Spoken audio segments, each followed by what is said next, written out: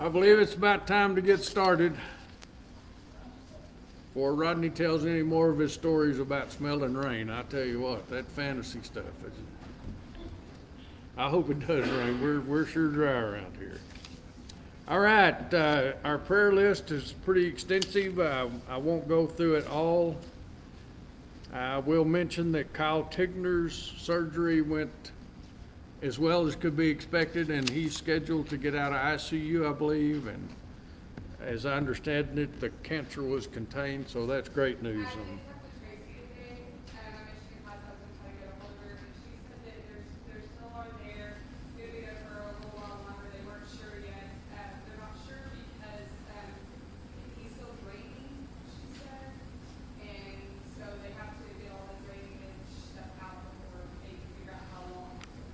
Well, one thing I bet he's ready to get out. Yes. Yeah. But she's been improving every day. Okay, good. Well, yes, let us know when you find something else out. That's all right. Mark Doris is scheduled for surgery on Tuesday morning. Let's remember the families who have lost loved ones, the Jamie Taylor family, and Ryan lost a relative. The shut-ins, Miss Barbara Bass and Mike Coleman, let's keep them in our prayers and our mind, and go by and see them every time you get a chance. I think that this coming Thursday, they're going to do nails out at the care center. Is that right, Judy? Yep, she's back there visiting, so that's okay. Nails this Thursday, is that right? This Thursday. Okay, this Thursday, 9:30. Men's business meeting tonight. Sarah Gospel meeting will start September 10th. It starts tonight and goes through the 13th. The times are 10 a.m., 11 a.m., and 7 p.m. Let's see, Wednesday evenings are 7 p.m. The questions people are asking, why do bad things happen to good people? Why am I here? And does everyone go to heaven? Family meal will be on Wednesday night, September the 20th, and that will be up here at the Multi-Purpose Building, so let's all attend that if we can. Evangelism seminar Wednesday, or when is Sunday through Tuesday, October 1st through 3rd, and that will be here, and Rob and Nicole Whitaker from House to House, Heart to Heart are going to do this seminar, and hopefully it sounds like it'll be very interesting, so let's try to make it to that. And Garrett's wanting some questions for his lessons, so if you want to put a question back in that box in the foyer, that would be good. Youth area-wide gathering, Sunday, September 24th at 5 p.m., Hydro, Oklahoma at the Cornfield Maze. LTC Youth Devotional, Saturday, October 14th at 5 p.m. And that'll be at Garrett's house. So I think that's all the announcements. Anything else going on that we need to announce? Okay. Evening. First song this evening will be number 308. 308.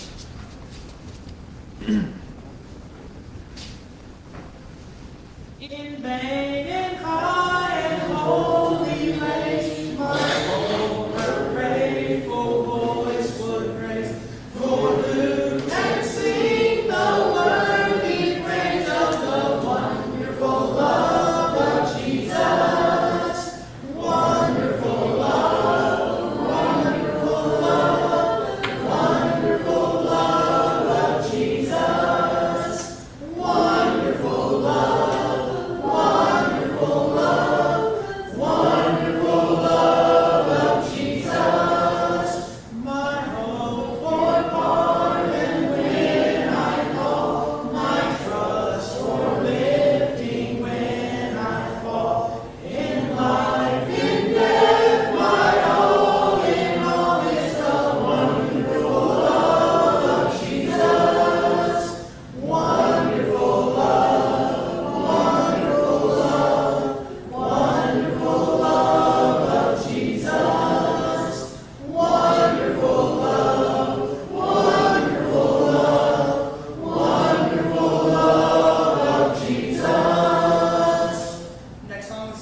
number 827.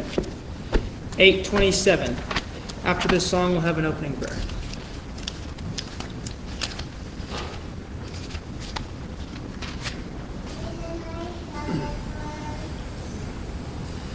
Sweet hour of prayer, sweet hour of prayer, that calls me from a world of care, and bids me at my Father's throne, make all my wants and wishes known. In seasons of distress and grief, my soul has often found relief, and often escaped the tempter's snare. By thy return, sweet hour of prayer, sweet hour of prayer, sweet hour of prayer, the joy I feel, the bliss I share, of those whose anxious spirits burn with strong desires for thy return. With such I hasten to the place where God my Savior shows His face, and gladly take my station there, and wait for Thee, sweet hour of prayer, sweet hour of prayer, sweet hour of prayer. Thy Thee shall my petition bear, to Him whose truth and faithfulness engage the waiting soul to bless. And since He bids me seek His face, believe His word, and trust His grace, I'll cast on Him my every care, and wait for Thee, sweet hour of prayer. Sir?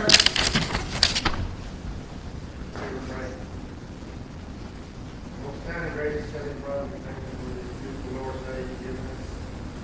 To come here and sing these songs and worship you in spirit and truth.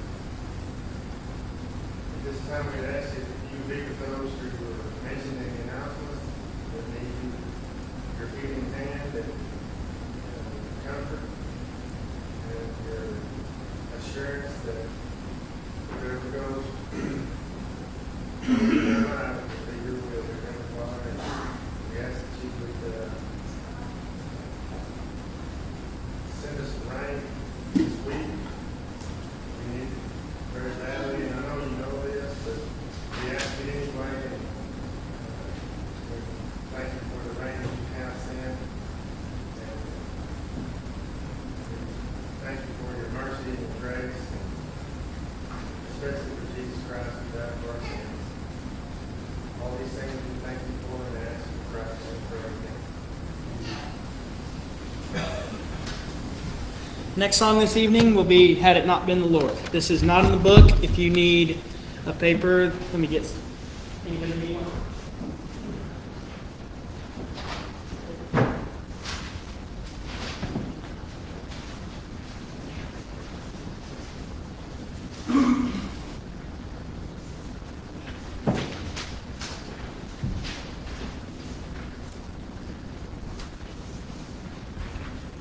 Had it not been the Lord. Both verses. Had it not been the Lord who's on our side, had it not been the Lord who's on our side,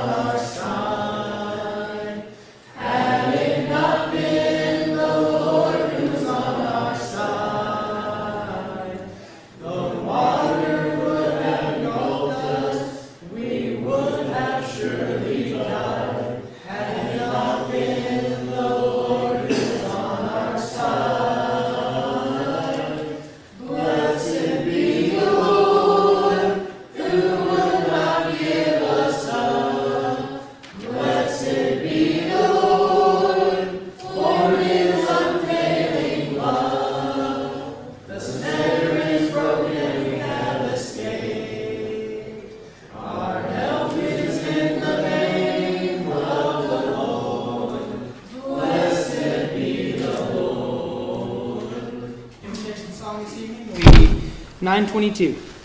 922.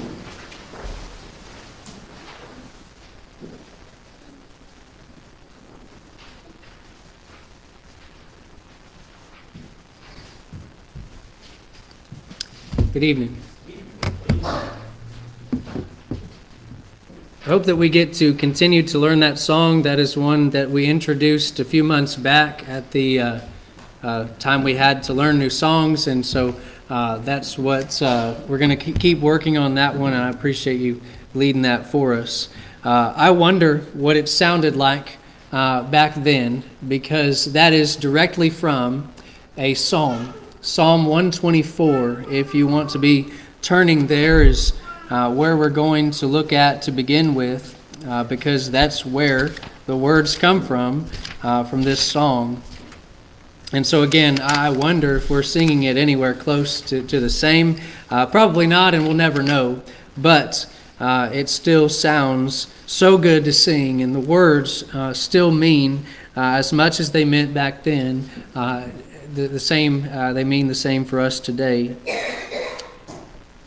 But taking a look at Psalm 124, you might have in your the inscription above it, it might say a song of ascents of David. So this seems to tell us that's not inspired, but it does seem to be pretty reliable that that is a psalm of David. This psalm that we'll be examining this evening. And that is the King David. There's not too many Davids in the Bible, which I find interesting, but there is the main one that we know of, the man after God's own heart, called that in 1 Samuel 13:14, as that's what God was looking for. While the people of God were looking for, a king and someone who looked like a king, God was looking for someone who is after his own heart. And Acts chapter 13 says the same thing in verse 22, that this man David was a man after, one who sought after God's own heart. He's also, as we know him, to be the son of Jesse. 2 Samuel 23:1 tells us these three things about King David, is that he's the son of Jesse, but he's the sweet psalmist of Israel. I just find that interesting, and maybe he was like the man we looked at this morning, Tillit S. Tedley, and all the songs that he wrote. David wrote many of the psalms, and so he's the sweet psalmist of Israel, is what God calls him here. And then he's also the anointed of the God of Jacob, and it's interesting to me that anointed, the word for anointed is Messiah. Well, he wasn't the Messiah, but he was the anointed one in those days, and Jesus would follow after him to be these things. But as we I want to take a moment to discuss and maybe remind us of what the Psalms of Ascent are before we get into the text and the lessons. Psalms of Ascent were songs that were sang on the Israelites' way into Jerusalem 3 times a year. There were 3 major feasts that they were required to go back to Jerusalem to partake of these feasts, and if you could guess them, maybe in your mind very quickly, the first one you might say is the Passover, and that was one of them. In Leviticus chapter 24, it's going to 23, verses 4 through 8, it's going to detail these things. You have Leviticus and maybe Mark in your Bibles, Psalm 124. We will be back, but taking a moment to look at these feasts that God set up. In Leviticus 23, verse 4 through 8, it says this: "These are the feasts of the Lord, holy convocations, which you shall proclaim at their appointed times. On the 14th day of the first month at twilight is the Lord's Passover. And on the 15th day of the same month is the feast of unleavened bread to the Lord. 7 days you must eat unleavened bread. On the first day you shall have a holy convocation. You shall do no customary work on it, but you shall offer an offering made by fire to the Lord for 7 days. The 7th day shall be a holy convocation. You shall do no customary work on it." And so this kind of describes in the law what the Passover was, but the idea was that they would come to Jerusalem for this feast. They would also come to Jerusalem for the day of Pentecost, and that feast is described in verse 16, often also titled the Feast of Weeks. Feast of Weeks. In verse 16 it says, "Count 50 days to the day after the 7th Sabbath, and then you shall offer a new grain offering to the Lord." This was going to be the day of Pentecost, as we see in Acts chapter 2. But these Psalms of Ascent, 3 times a year, this last one, the Feast of Tabernacles, found in Leviticus 23, verse number 34. Another feast, it says, "Speak to the children of Israel, saying, the 15th day of this 7th month shall be the Feast of Tabernacles for 7 days to the Lord."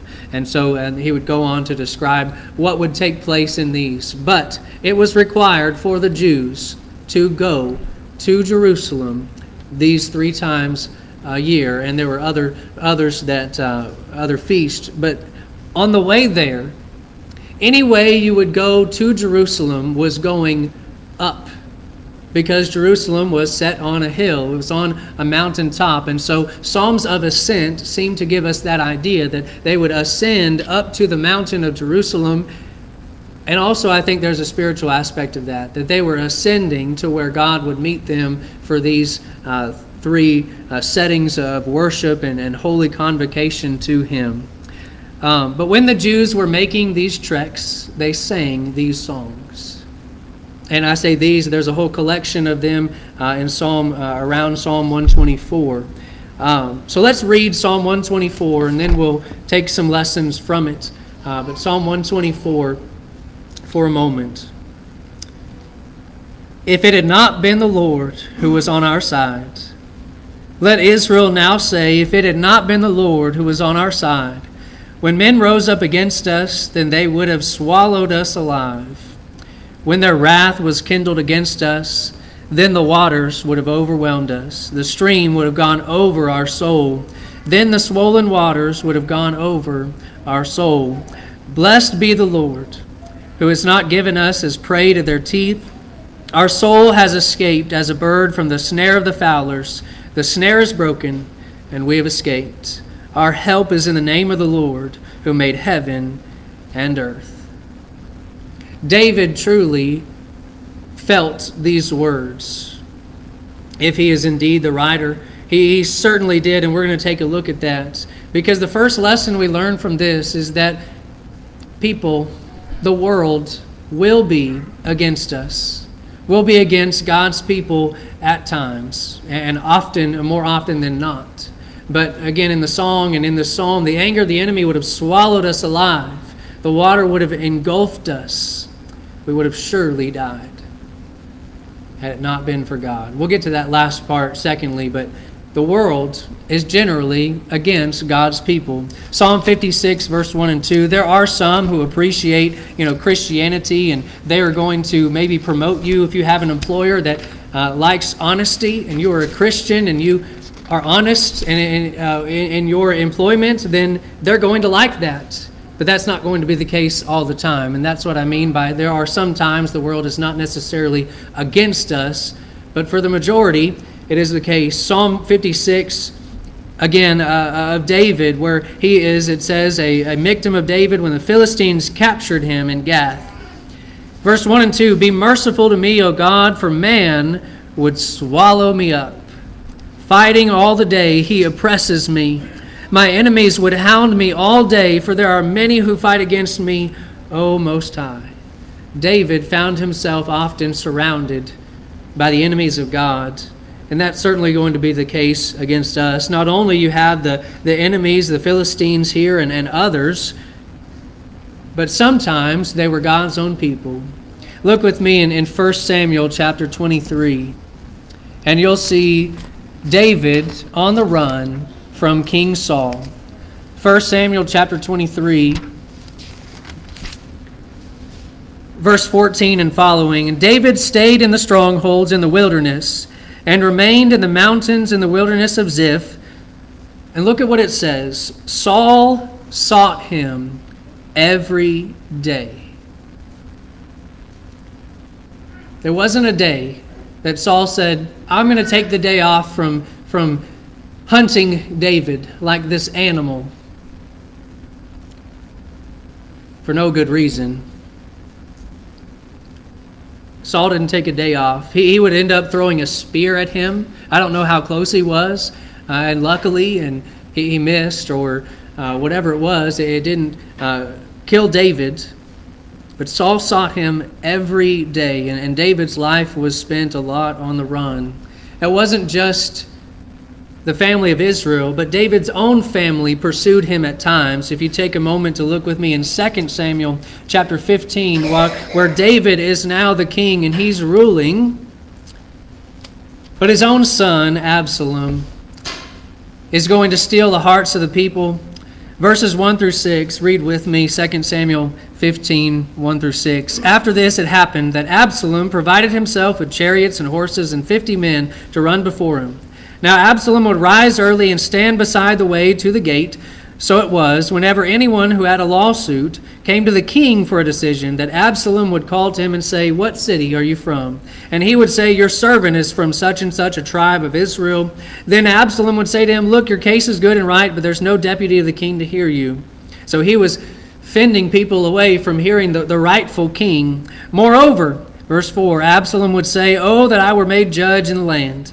And everyone who has any suit or cause would come to me, that then I would give him justice." He wanted the place of David, but he wasn't the anointed of Israel. And so it was, whenever anyone came near to bow down to him, that he would put out his hand and take him and kiss him. In this manner, Absalom acted toward all of Israel who came to the king for judgment. So Absalom stole the hearts of the men of Israel. David's own son, one of his sons, was against him and eventually would put him on the run. And David has to flee Jerusalem, his own city, because of his son. And later on, verse 13 says, a messenger came to David saying, "The hearts of the men of Israel are with Absalom." So David, from this point on, is going to be on the run because his own people, his own family, are against him. And David's not the only one. You see, Solomon, Proverbs chapter 1, verse 10 through 12, he's telling the next generation, Solomon is. He says, "My son, if sinners entice you, do not consent. If they say, 'Come with us, let us lie in wait to shed blood. Let us lurk secretly for the innocent without cause. Let us swallow them alive like Sheol, and whole like those who go down to the pits." Solomon says, if you don't comply with these things, one, you're wise, but two, the world's going to be against you. If you don't go with them, it's implied here that they're going to be against you, and they're probably going to take you and try to swallow you alive.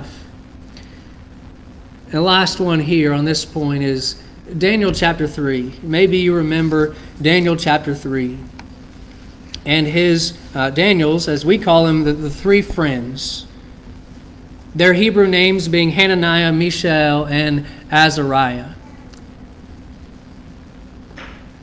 But if you recall, the king makes an image of gold, and he says whenever you hear these sounds, everyone in the city is supposed to bow down.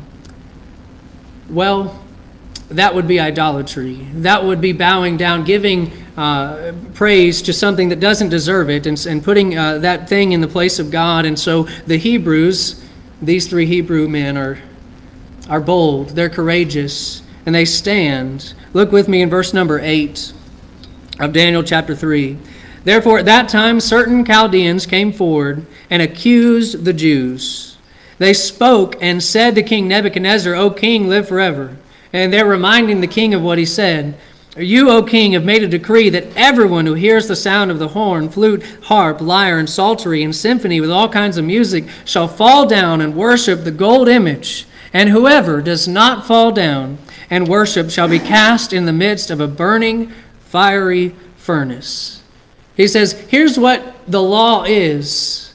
These people are coming to the king, and they said, verse 12, "There are certain Jews whom you've set over Babylon, the affairs of the province of Babylon, Shadrach, Meshach, and Abednego. These men, O king, have not paid due regard to you. They do not serve your gods or worship the gold image which you've set up." When we tell people today that we don't serve their gods, we're not willing to bow down to what the people of this day want us to do, they're going to be against us.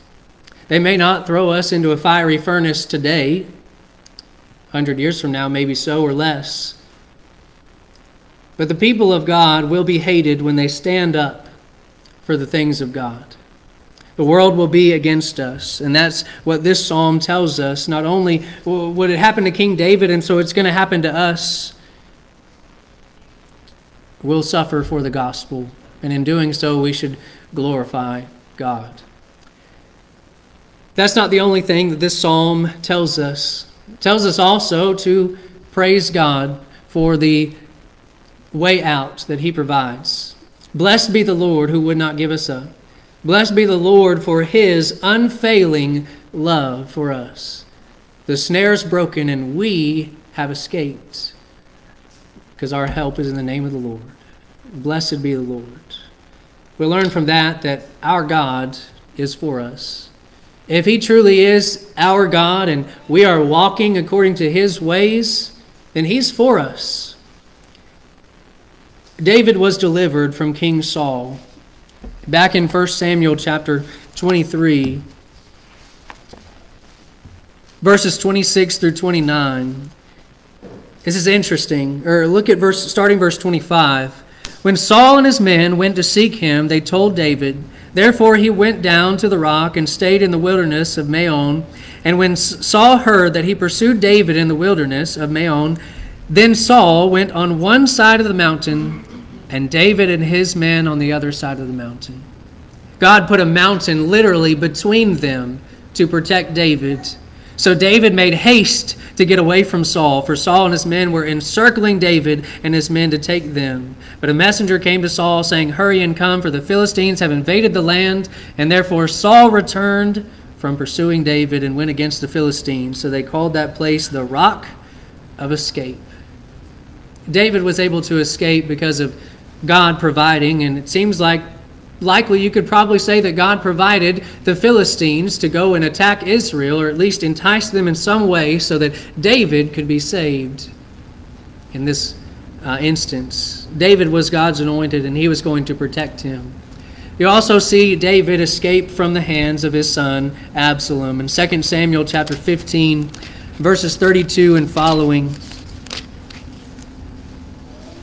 Now it happened when David had come to the top of the mountain where he worshipped God, there was Hushai the Archite coming to meet him with his robe torn and dust on his head. This is a very interesting account. David said to him, If you go on with me, then you will become a burden to me. This is a good friend of David, someone who's loyal to him. He says, if you're coming with me, because I've got to go, Absalom has taken the hearts of these people, you're going to be a burden. And look at what David says to him. Verse 34, But if you return to the city and say to Absalom, I will be your servant, O king, as I was your father's servant previously, so I will now be your servant, then you may defeat the counsel of Ahithophel for me. The counsel of Ahithophel was bad. David says, you can be a voice for good if you stay.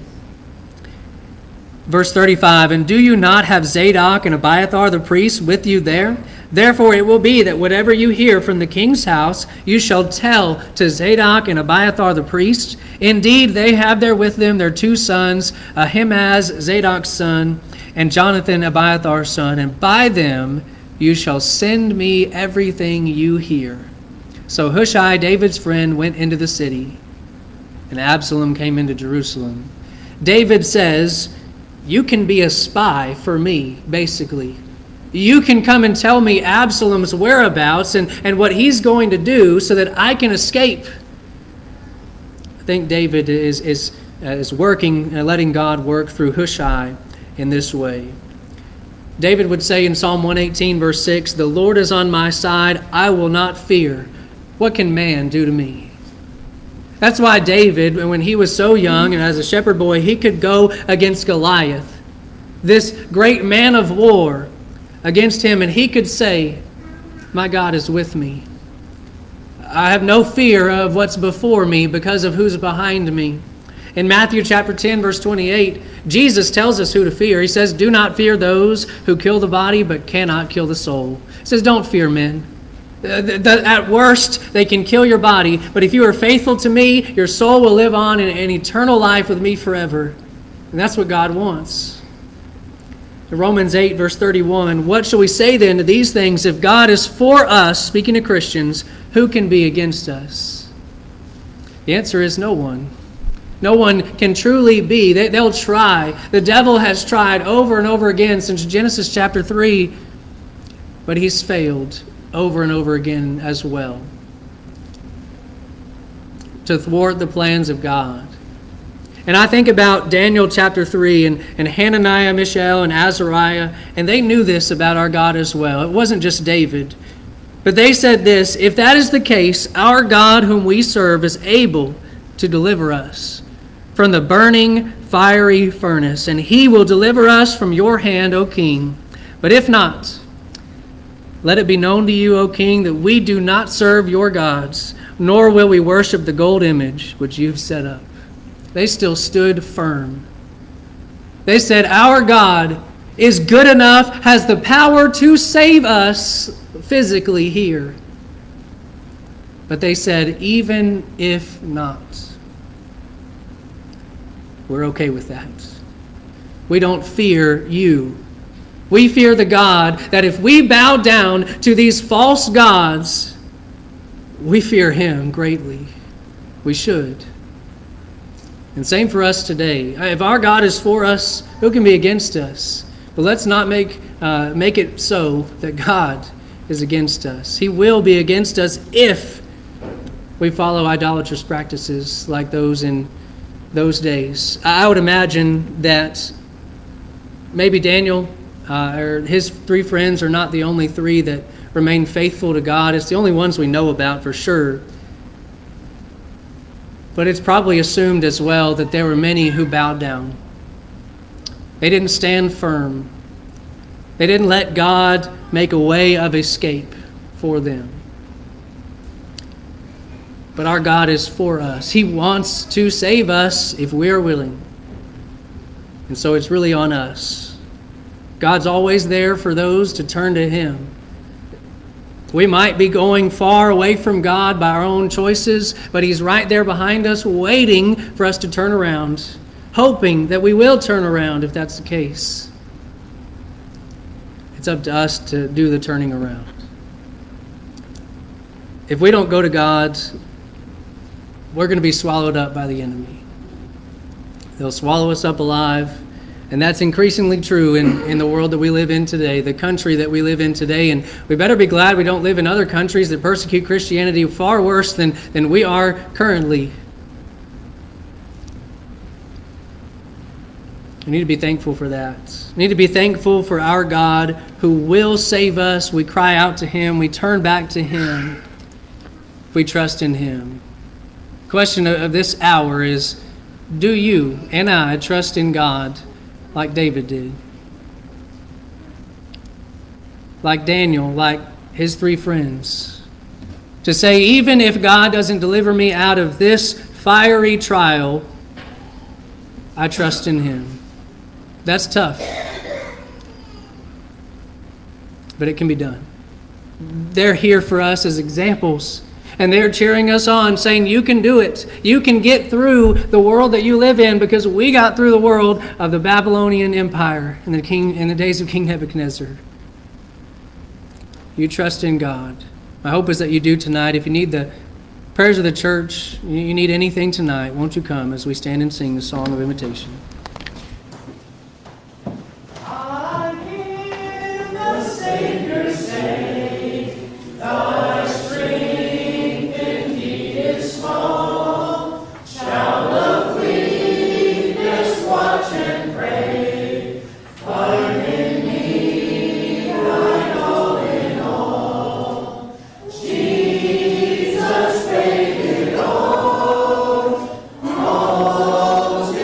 Him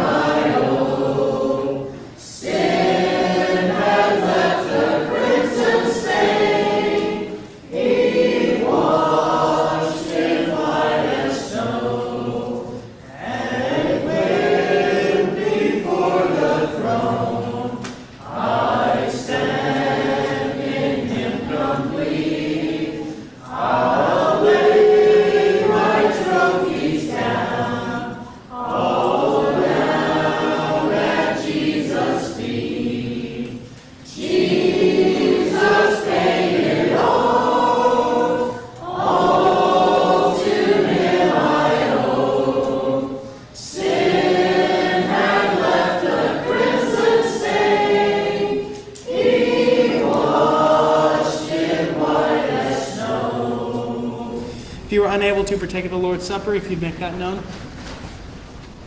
Okay. Final song tonight will be number 987. 987. And before that, we'll have a closing prayer. Our Father in heaven, again, we're thankful for this time. We're thankful to simply seek and offer our worship to you. Father, we pray for things that done here tonight. We've been pleased with your side. Father, again, we lift up those who were mentioned earlier in the prayer list, and we just pray that you would be with them. Father, we know that you know their needs. We pray that you would be attentive to them. Help us to be attentive to them. Father, let us always be willing to do your work here on earth. Father, help us to always put our trust in you. We know that you're good and faithful to keep the promises that you've made to us, and we just rely on that so much. We're so thankful for your Son, Jesus, the life that you lived, the life that you gave for us. I pray you be with us now as we separate these things. We ask in Jesus' name. Amen. 987. I want to be ready. I want to be ready. I want to be ready.